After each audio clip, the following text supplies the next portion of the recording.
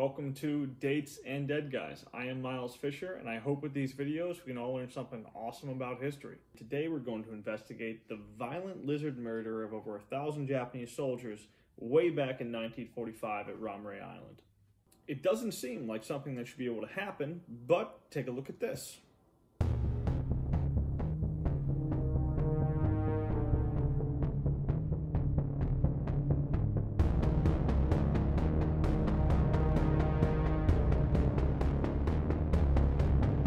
These things are fucking terrifying, so let's take a look. In mid-February 1945, Allied British and Indian forces invaded a small muddy island off the coast of Burma called Ramree. Using artillery and overwhelming force, the Japanese are forced to retreat into the island's extensive mangrove swamps. As night falls, the Japanese soldiers experience the rising of the tides in the mangroves. The water rises more than a few feet. 1,000 Japanese soldiers are now waist deep in brackish water. As the tide comes in, so do the giant saltwater crocodiles, man-eaters that live in the mangroves. From outside the mangroves, Allied forces watch and listen. Bruce S. Wright, an Allied soldier, wrote, quote, "The scattered rifle shots in the pitch-black swamp, punctured by the screams of the wounded men crushed in the jaws of the huge reptiles, and blurred the worrying sound of spinning crocodiles made a cacophony of hell that has rarely been duplicated on Earth. At dawn, the vultures arrived to clean up what the crocodiles had left." End quote. According to British Vice Admiral Arthur Power, over the course of the next 2 days, only 20 Japanese would emerge from the mangroves alive, with the rest killed or drowned. I honestly don't know where I heard this story first. I remember hearing it at a very young age. I'm pretty sure that I had an uncle at the time who just pulled me aside and was just like, 1,000 Japanese were killed in Southeast Asia by crocodiles in World War II. And as a little kid, I probably ate that shit up. I looked into it as an adult, and to some degree, it's actually kind of verified. So, in 1968, the Guinness World Records will claim that the Battle of Ramree Island was the greatest crocodile massacre in the history of the world, that 1,000 Japanese soldiers met their death at the hands of these crocodiles at Ramree Island. To be fair, the Guinness Book of World Records does in fact make some outlandish claims and verify some records that are straight up absurd. Some of them I've listed here for you. I haven't verified any of these records, but it was written on the internet, so it's probably fine. The claim made at Ramree Island about crocodile deaths has actually been challenged for decades by both historians and wildlife experts, and if history teaches us anything, it's that if things feel a little bit fucky, they probably are. Here's some things that we do know. In January of 1945, British and Indian forces invaded the island of Ramree off the coast of Burma. The Allied forces wanted to take the island in order to build an airfield. An airfield would allow the army a place in order to supply materials to mainland Asia in the conflict. According to soldier Robert Duff's memoirs, quote, "There was no landing place for ships, so we had to come in on the beaches. The Navy said they didn't know how we would get off the island, so it was a case of get rid of the Japs or be taken prisoner." End quote. I realize that this is a much smaller scale, but it kind of sounds like the D-Day invasion, where these commanding officers are pretty much like, "Listen, we're going to drop you off the beach." Yeah, the enemy's there. What if you're overwhelmed? Well, figure it out. What if you get captured? Don't get captured. Try to go win. Go. Luckily, it went well for the good guys, and after a couple weeks of back and forth fighting, the Japanese were forced by the Allies to retreat into the mangroves. According to Duff, quote, "We had some very hard fighting, but we managed to push the Japs to the swamp on the other side of the island, which was full of crocodiles. They decided to take their chances in the swamp rather than surrender. Only a handful came out alive." End quote. And the quote that you just heard from Duff really just echoes the quote previously from Vice Admiral Arthur Power. But let's take a look at the mangrove swamps and the Japanese that had to go into them. Welcome to the nature documentary part of the program. It occurs to me that many of us probably don't know what mangrove swamps are, so let's define it. Mangrove swamps are where fresh and saltwater meet. They are notorious for impenetrable vegetation and a landmass that becomes enveloped in the tides. This is the part that gets spooky. Japanese soldiers forced to retreat into the mangroves experience the water levels come up. As they do, they know already that there's been rumors of saltwater crocodiles in the area, and as the tides come in, they're not able to escape from the water. Darkness envelops them, and so does an eerie silence. You hear off in the distance the screams of fellow soldiers as they hear things brush by them in the water. One by one, people slowly start to disappear. The whole concept of being in this scenario, especially during nighttime, sounds absolutely horrifying to me. Think of the last time you actually went swimming in anything less than absolutely clear water. If anything touches you, you freak out. I was actually tackled by a stingray once at the beach. I was fine though, it didn't like Steve Irwin me. And to add credibility to the crocodile theory, it would appear that Allied soldiers were aware of the crocodile threat in the area. William Albert Waitman, a British soldier, spoke candidly about his experience in the jungle. He described it as an impenetrable mess, that there was constantly knee-deep mud, and there was even protocols in place when soldiers would cross rivers to avoid the attacks. Because there was a danger of experience what they called a mugger, or a crocodile attacking someone in chest-deep water, it was protocol for them to have someone stationed on the beach with a gun ready to save them just in case. The crocodiles accused in the attack are saltwater crocodiles. They're also called estuarine crocodiles, and the Australians lovingly call them salties. They are the largest member of the crocodilian family, with the average adult being about 17 feet long and sometimes weighing over a ton. It is absolutely wild that this animal exists in Australia, and it's not even close to the deadliest animal that they have there. Australia Geographic actually ranks them as the 6th most deadly animal in the area. This is not a video on the ridiculous continent that is Australia, but according to this publication, there are in fact 5 things there that are more deadly than the 17-foot, 1-ton murder lizard.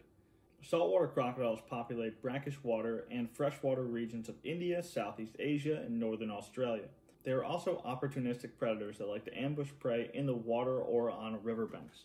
Worldwide, crocodiles may kill 1,000 people a year, which is way more than sharks. There is a whole week dedicated to sharks, and those bitches kill like 5 people a year. The problem is that it's very scary because their faces are basically knives, and when they do taste you, I'm sure it hurts a lot. The records of crocodile deaths could be a little bit off as well, because the areas of the world where Nile crocodiles and saltwater crocodiles live, the primary man-eaters, don't keep the best statistics. Some experts think that crocodile deaths could be literally twice the reported number.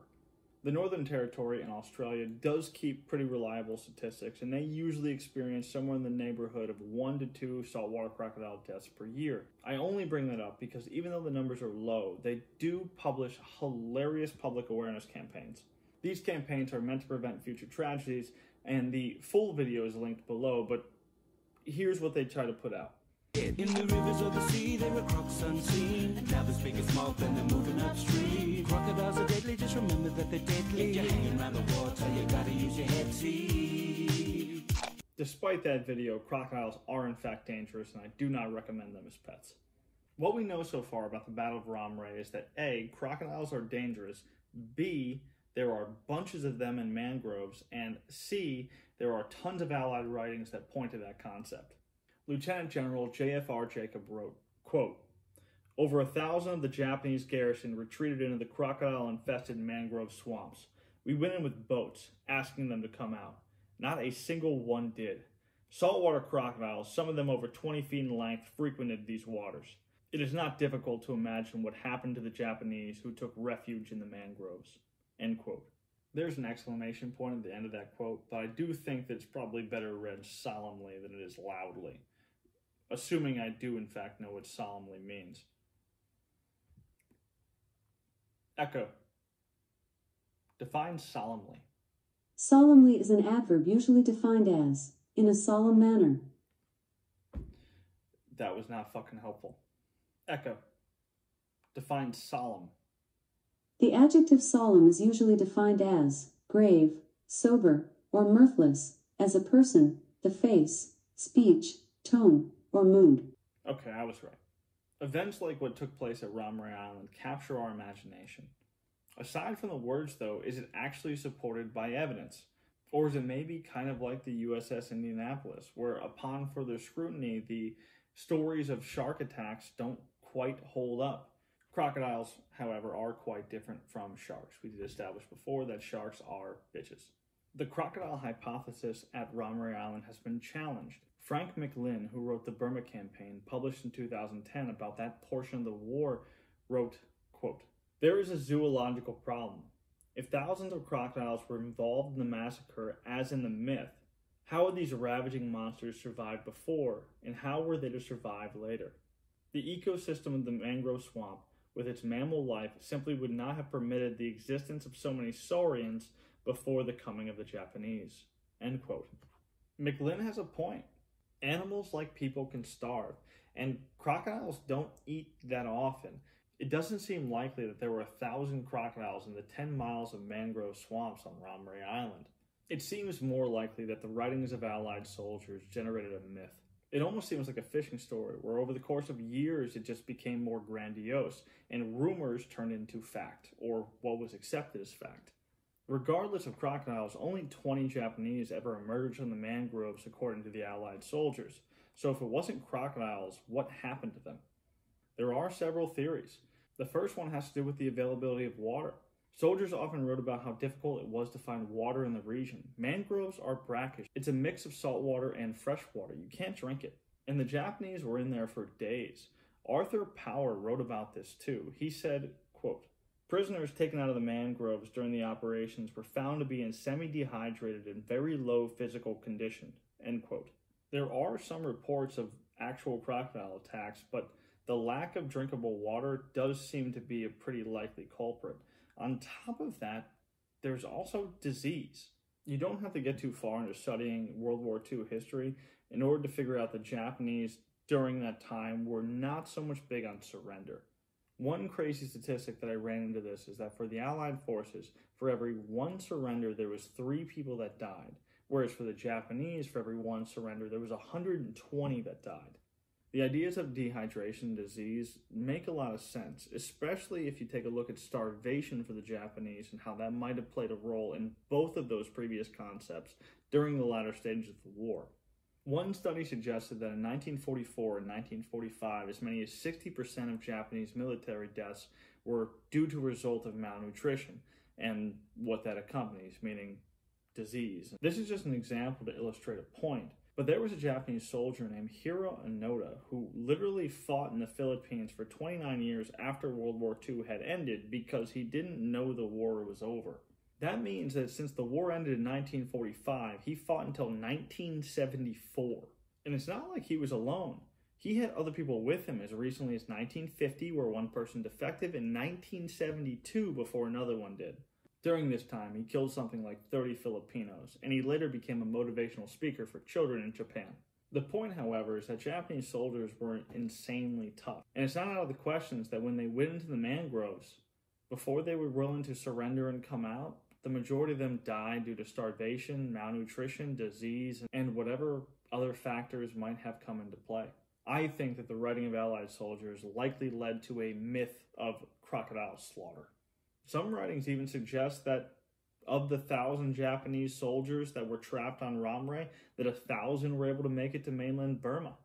Vice Admiral Power sums it up best when he says, quote, "To the Japanese that remained, there were only 2 alternatives, to stand and fight or to escape from the island by water.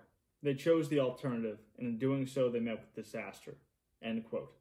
Of the 1,000 Japanese soldiers stuck in the mangroves at Ramree, they likely met with disaster, but mostly not from crocodiles. Thanks for watching.